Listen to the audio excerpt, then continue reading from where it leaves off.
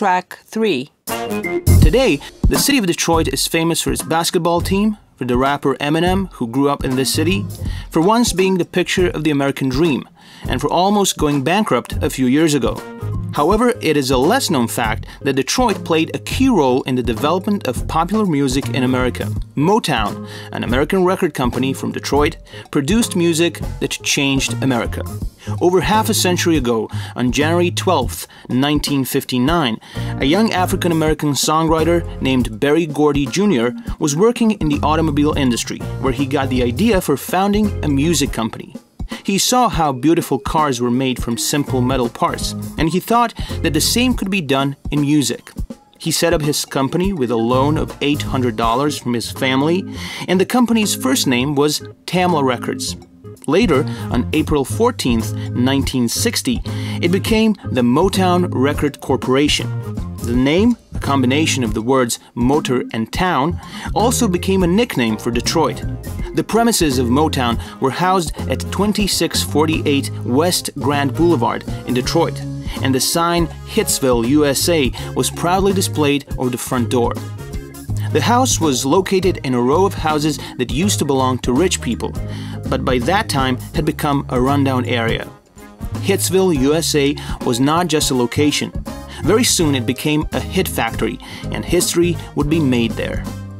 Before Motown, not many people in America had listened to music written and performed by African Americans, and Motown changed that. It made African American musicians famous, and it brought people together. Together with its music, Motown produced social and cultural change, and made its mark not just in the music industry, but society at large. The sound they produced has become one of the most significant musical accomplishments and stunning success stories of the 20th century. Motown's music touched people of all ages and races. A key element in Gordy's strategy was to make his records appeal to everyone, which is how and why he came up with the slogan, "The Sound of Young America." The key element of his early plans was for their album covers not to show the performers. Potential record buyers had no idea whether they were black or white. Even biographical details of Motown artists were difficult to get a hold of. All the public could do was decide whether they liked the records or not. For the most part, they loved them.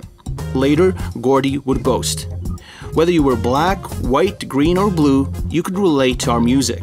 From the very beginning, Motown achieved spectacular success as a small record company. During the 1960s, Motown released 535 singles in the USA.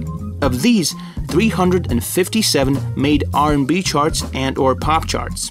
It had 79 records in the top 10 of the Billboard Hot 100 record chart between 1960 and 1969. In the late 80s and 90s, all of Motown's major artists were inducted into the Rock and Roll Hall of Fame. No other record company in history has exerted such an enormous influence on both the style and the substance of popular music and culture. With more than 180 #1 hit songs worldwide and counting, that influence is still being felt today, from pop to hip-hop. In 2009, Motown celebrated the 50th anniversary of the company's founding. The Motown sound is a worldwide phenomenon beloved by millions to this day. Today, Motown is not only the greatest pop music hit factory ever heard, but an institution, a state of mind, a way of life, a style, the sound of young America. The distinctive upbeat and uplifting music brought together pop and soul, white and black, old and young like never before, and continues to this day. Motown became the heartbeat of American pop music. Some of the most popular artists who recorded for this company were Diana Ross and the Supremes, Smokey Robinson and the Miracles, Stevie Wonder, The Temptations, Marvin Gaye, Michael Jackson and the Jackson 5, Lionel Richie and the Commodores, and many more. Today, the label is part of the Universal Music Group, with its classic recorded music catalog managed by Universal Music Enterprises, UME. The timeless songs from Motown between 1959 and 1985 are represented by EMI Music Publishing.